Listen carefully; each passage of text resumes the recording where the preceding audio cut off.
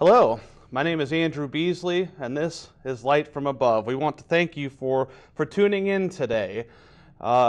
If you would like to follow along with your text in your Bibles as we go through this lesson, the sermon will be taken from Philippians chapter 3, verses 7 through 11.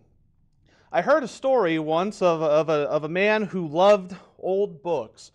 He had met an acquaintance who had just gone through his attic of his ancestral home and gotten rid of many old books that his family had possessed. And speaking of one book, he told this old book lover, "I just couldn't read it." The friend explained. Somebody named Gutenberg something had printed it. And now this old book lover was astonished, and he said, "Surely you couldn't mean Gutenberg. Gutenberg, that Bible that you had, is one of the oldest and one of the first that was ever printed. I saw on eBay once that one recently went for around $2 million. And this man who had gotten rid of his books from his old ancestral home said, "Well, mine couldn't have been worth anything. Some guy named Luther had scribbled over it in German." It's an interesting thing in this world how we place value upon different objects, on things like Bibles printed hundreds of years ago, on various things in our lives. The true value of things usually rests in the eye of the beholder. But we have one man, one person, one God who has proven His surpassing worth. We understand that the value of Christ Jesus does not change, regardless of the ones beholding Him. Through the passage in Philippians chapter 3, verses 7 through 11, we can take three key points. We see Paul discussing the meaninglessness of materialistic things. We then see him discuss the value of Jesus Christ, and finally we see how knowing Jesus Christ makes us valuable as well. In the verses leading up to verses 7 through 11, we see that Paul had been blessed wonderfully as a Jew, at least in a physical nature. We understand that. We see in verses 4 through 6 that Paul had followed the Old Testament law to a T. We recognize, he writes that he had been circumcised on the 8th day. He tells us that he was of the tribe of Benjamin, and he calls himself a Hebrew of Hebrews. Many of the tribes at that time from the Old Testament, the people of that day, didn't know what tribe they came from. They had no idea anymore. Their bloodlines, their ancestry, their lineages had become so convoluted and muddied that most people weren't able to identify whether they were from the tribe of Judah or Benjamin or any other tribe, but Paul was able to. And that would be impressive to those at that time. Beyond that, Paul tells us that he was a Pharisee who was zealous in his persecution of the early church, which was exactly what he should have been doing if Jesus and those who were following him had actually been twisting scriptures to their own profit and benefit, which is what Paul believed that Christ and his followers were doing. According to the old law, when Paul persecuted the church, he was righteous and blameless. It's what he should have been doing. All that he had done to harm the church in the first century, which is well documented in Acts chapter 7 and 8, he did so with a clear conscience. He thought he was doing what was right. He was very well thought of for the things that he did. Among his peers, he was highly thought of because of the education that he had received sitting at the feet of a man named Gamaliel. Gamaliel at the time, having an education from Gamaliel at the time would be like having a Harvard education today. It was very well thought of, very highly respected. And yet when Paul came to a knowledge of who Jesus Christ was, he realized how meaningless all of those things that he lists and he tells us about truly were. All of it was a loss, he said. Everything he had gained by being a prominent and zealous member of Jewish society was worthless. Many others at the time had heard the same teachings. They knew of Jesus Christ and his life before he was crucified. Members of the Sanhedrin knew. And even though they knew, they would not profess that publicly because they were afraid of what their peers and colleagues might think. But Paul was different. Paul, when he came to a knowledge of the truth, recognized that all of the materialistic things that he had, all of the adulation, adoration, and admiration that he had was nothing. He counted it as a loss for the sake of Christ Jesus. What a wonderful, wonderful attitude. Paul recognized what we must recognize today, that you can serve materialistic things. You can make them the focus of your life, but it's to the detriment of your own soul and the souls of those who are around you. Imagine the example it sets when a Christian, or somebody who's professing to be a Christian, goes out and lives in a worldly manner. It doesn't do very good things for the cause of the reputation of Christ or those who are following him. On the other hand, a person who is doing what they should, who is willing to sacrifice everything for the cause of Christ, well, imagine the example that sets. Jesus taught during his ministry that one must be willing to deny himself and then take up his cross and follow him. Matthew 16, verse 24. The account of the rich young ruler describes a man who had done everything pretty well according to Old Testament law. He had followed the Ten Commandments, and yet when he came to Christ asking what he needed to do to better serve him, to assure himself of his salvation, Jesus tells this rich young ruler, go and sell all of your belongings, give them to the poor. Get rid of those materialistic things in order to obtain salvation and do good works for Christ. Consider the apostles who all left their families and their loved ones and their jobs behind just to follow Jesus, to learn from him, and to do good in his name. We're blessed in so many different ways every day in our lives, and yet we must be willing to count all of those blessings as loss, to give all of those things up for the sake of Jesus Christ. Because at the end of the day, all of those materialistic things, all of those good blessings, well, they'll melt with fervent heat. And it is only Jesus Christ and the blood that he shed for us on the cross that can save us from eternal doom. We see just how meaningless materialistic things truly are through the writings of Paul in this passage. We also see Paul telling us that Jesus is surpassing in worth. He's identifying the value of Christ Jesus. We understand that Jesus is worth losing everything for many reasons. One of those reasons is the fact that he gave himself up. He came down from heaven. Imagine that. Imagine giving up the glory of heaven when you're someone like Christ, who Philippians 2, verse 6 tells us that Jesus did not consider it robbery to be equal with God. He was equal with God the Father in heaven, and yet he gave all of that up to come down here to this world and live amongst people like you and I, and to go through many of the same struggles that we went through and we go through every day. He's worth losing everything for. He's worth counting it all as loss for that reason, as well as because of the fact that he came to this earth and lived life perfectly, without sin, something that none of us have ever been able to do. But he didn't do so easily. The Hebrew writer describes Jesus Christ as a great high priest who is sympathetic to the struggles that we go through. He's sympathetic because in his life he was tempted in all facets. That's what the Hebrew writer tells us. He understands what it's like to be tempted, to have Satan knocking on the door, trying to drag him away, just like he does to you and I. We know the account of Matthew chapter 4, where Jesus is tempted by Satan 3 separate occasions. Imagine how difficult it would have been to resist that temptation when you fasted for 40 days in the wilderness, and Satan comes to you and says, Jesus, turn this stone into bread.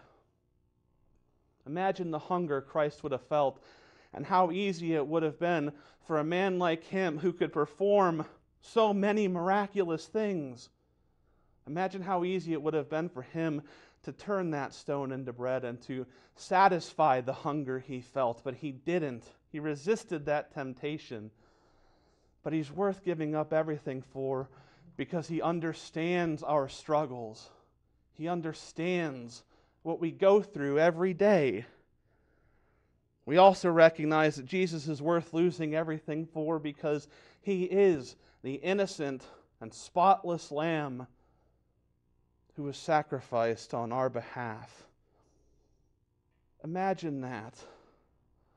Imagine that, a man who is willing to give up his life not only for those who love him and who follow him, but for those who spat upon him, who beat him with a rod and with a whip,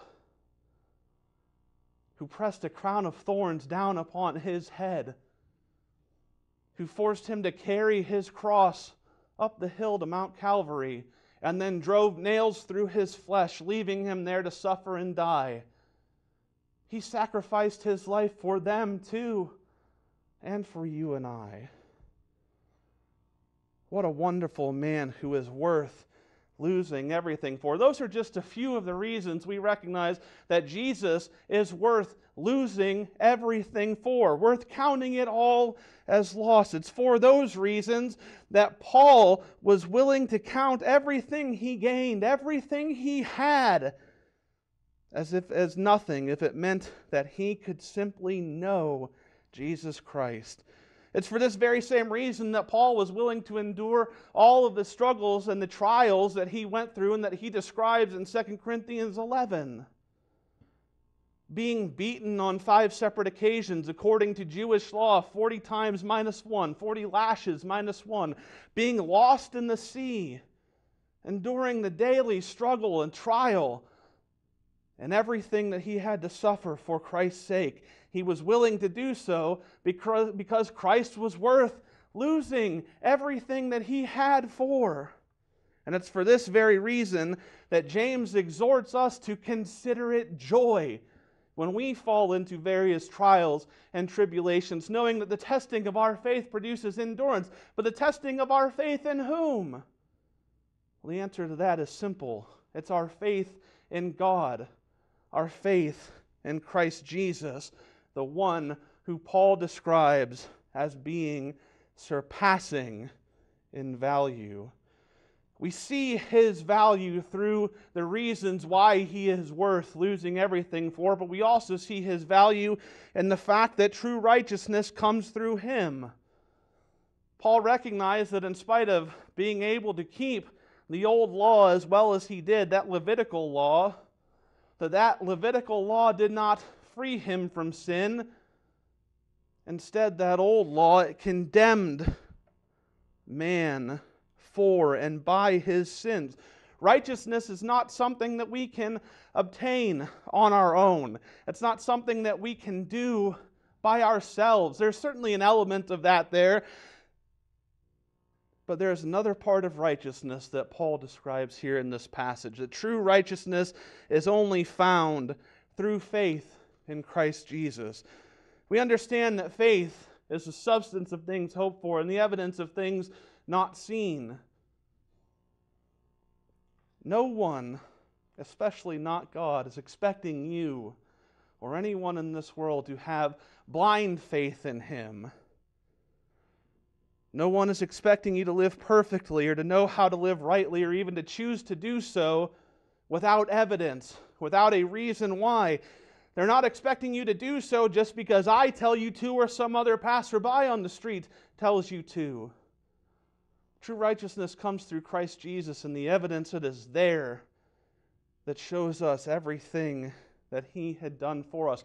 Paul devoted his life to serving Christ because of what he saw on the Damascus Road. None of us will ever have that same kind of experience that Paul had, but we have something that Paul did not. We have the Holy Bible, God's completed revealed, an inspired word, something that Paul did not have. We have all the evidence in the world that we need wrapped up in a nice book that does not contradict itself, where everything harmonizes perfectly, and all the evidence that we need for Christ Jesus is there. Righteousness is dependent upon having faith in Him. How could we possibly be righteous if we do not have faith in Christ Jesus and in God the Father? We see the value of Christ Jesus through the reasons why He is worth giving up everything for, and for the fact that He provides true righteousness. And through that, we understand that knowing the value of Christ Jesus leads us to be valuable too. We know Him through the works that He did. Paul tells us of two different events that caused him to desire to know Christ. Through the power of His resurrection and through His suffering. There's undeniable power in the resurrection of Jesus Christ. No one else has ever done what Jesus did. No one else ever died, rested for 3 days, and then came back and conquered death, walking again in the physical flesh. No one else has ever done that. In the same manner, no one else has ever suffered like Christ has, and like Christ did. There are those who have suffered brutal and cruel, excruciating violence for a long period of time, but how many have done so willingly, like Jesus did? Aside from, and maybe including, the miracles of Christ Jesus, the two most striking points and marks of His ministry are His suffering and His resurrection. And Paul desired to know Him because of those things.